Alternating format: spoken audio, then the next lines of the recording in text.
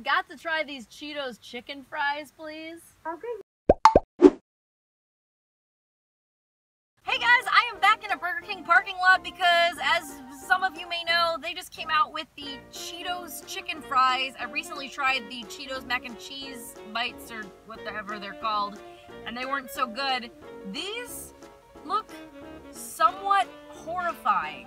It's kind of flimsy, soggy, and small. I don't know what I was expecting. I've never had Burger King's regular chicken fries, but here we go. I'm gonna try the Cheeto version now.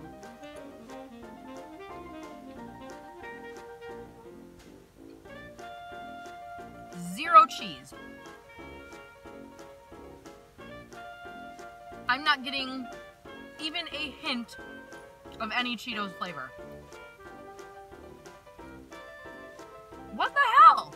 They're super greasy, kind of chewy, really salty, and not cheesy. I don't get it. What is the point? At least with the mac and cheese Cheetos thingies, those tasted like cheese. I mean, it's guess because of mac and cheese, but I don't get any Cheetos or even any hint of cheese at all. I feel like Cheetos just gave them the rights to use their name, logo, and the Chester the Cheeto Tiger and color their orange and call it a day. And they're not good either. It's not like, oh, it doesn't taste like Cheetos, but at least they taste good. Like,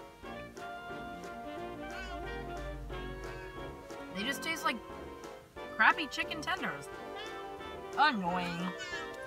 Well, Burger King, I think it's time to throw in the towel. You've experimented with some weird stuff in the last year, and most of it is not very good, except for that red velvet Oreo shake.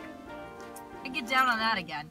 Guys, be sure to subscribe. I post videos every Friday, and I will be back for more next week. And that's it. I got an angry 1-year-old in the back seat.